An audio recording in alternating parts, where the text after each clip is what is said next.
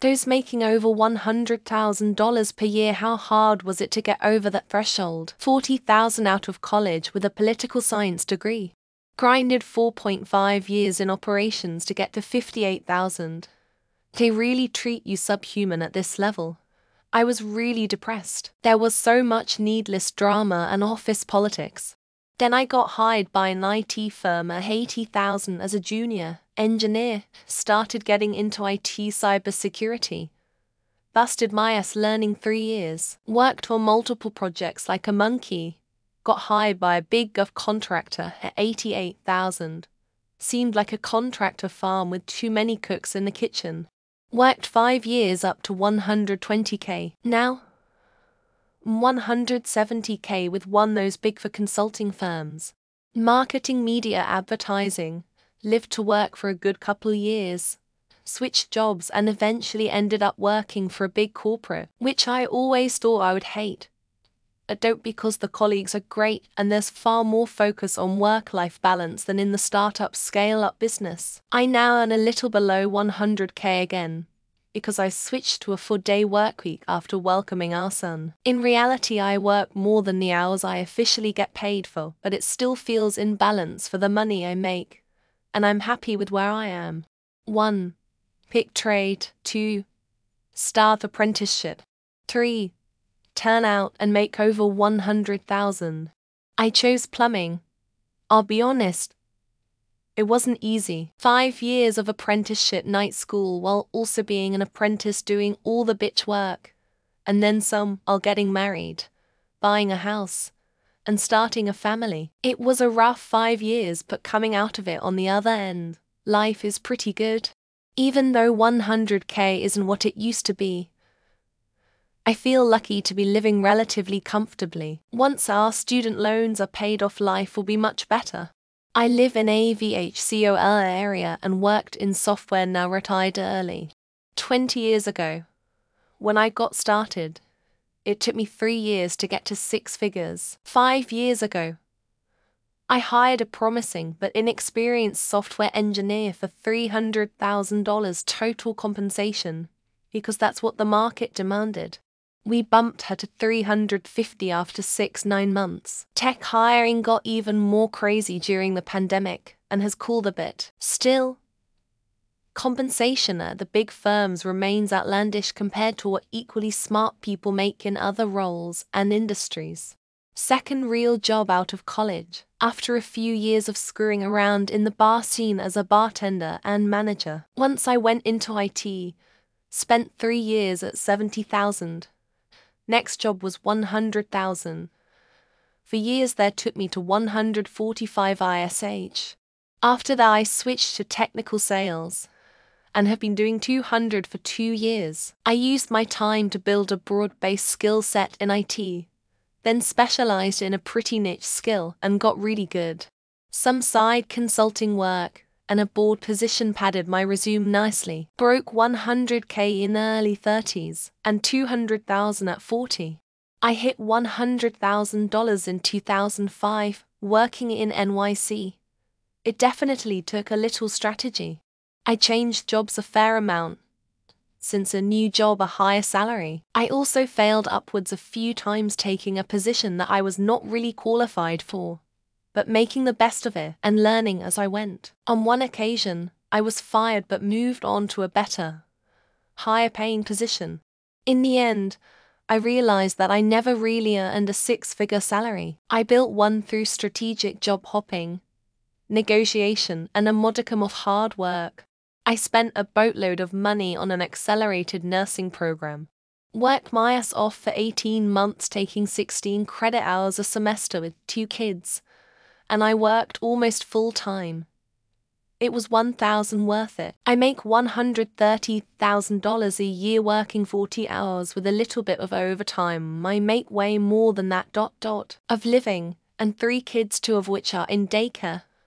I am by no means living large, but I have a nice house in the suburbs and my kids don't want for anything and I don't worry about paying my bills. I moved to an isolated community in the Arctic to work as a retail manager. Between my salary and the northern living allowance that gets added to help pay for rent and food, I make 101k per year. Wasn't hard really. Just put up with a lot of racism. No trees. Bite your tongue when you see so many women with black eyes and young pregnant teenagers. Accept that if you schedule 6 cashiers, you're lucky if 1 or 2 show up. That kind of thing. I was at like 95k when I was 28. I hit 150,000 right before age 30 about 2 years ago. The whole process from my first adult job after college at $14 an hour required quite the grind to get to where I'm at now. Making 100-mile moves multiple times, not a great social life, a fucked perfectionist mindset that fueled my depression. Numbing the depression with alcohol. Had a mental breakdown like a year ago. Currently 15 months sober and been in therapy. I guess I'm successful on paper though, so cool. Not that hard if it's the market rate for your job and you change companies.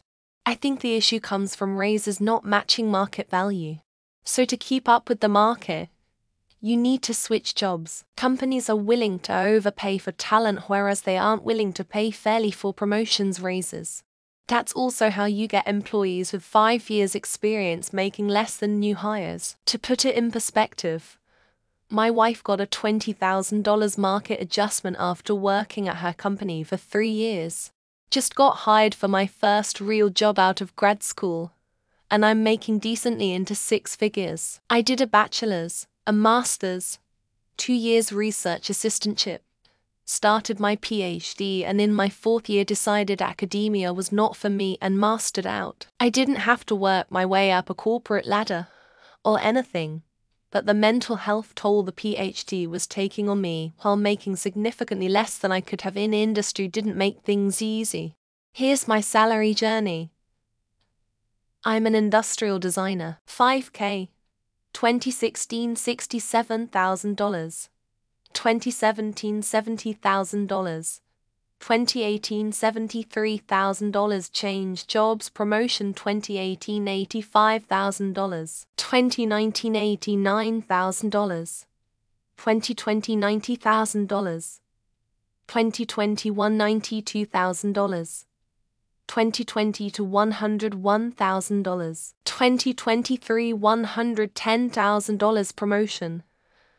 Changed jobs, 2023 $160,000 promotion. I'm probably one of the highest paid people at the level I'm at in my field in the city I live in, barring those working in tech companies. Took a long time and combining me and my wife's income. I work in sales and she is in IT. My base salary and her salary combined is just over 6 figures. And my commission puts us in the mid-100,000s. How comfortable the budget is still tighter than might be expected, mostly due to extremely high health insurance premiums and daycare costs, both of which cost as much as our mortgage month to month.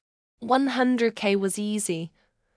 I'm a good software engineer, but I also got lucky. 38k 6 months point for 5k 5 to k 3 years same company. 80k switched companies and city. 100k got lucky.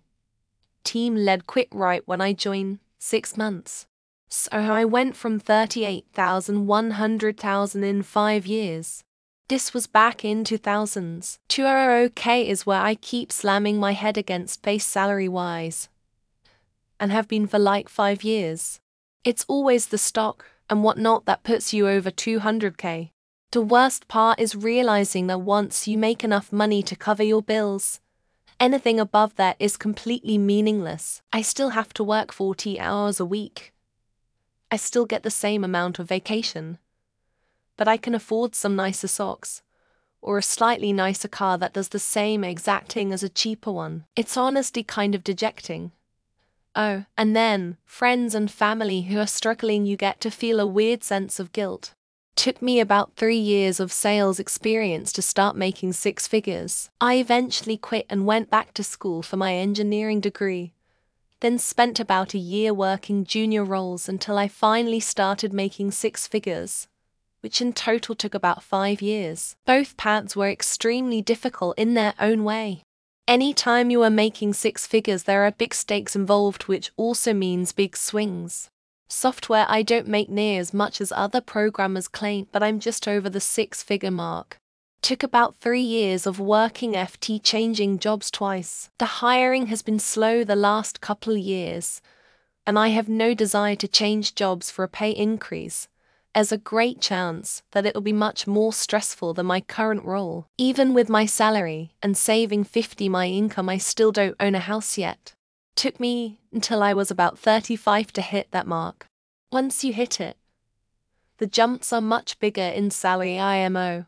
Work hard and look to climb every couple of years. If you stay with a single company, it will take you much longer to hit because raises are way lower versus changing companies and asking for a larger salary. You're talking a couple grand here and there, 2 tens of thousands when starting elsewhere. I purposefully changed jobs in my company every 18-20 months since 2012. I started at $35,000 United States dollars and hit over $100,000 United States dollars around 2018. This is from starting as a CS rep essentially, and then making my way through various HQ departments. This got me there relatively quickly, but I'm as high up promoted out I can be without being considered an executive now. I'm not sure that's something I want to do.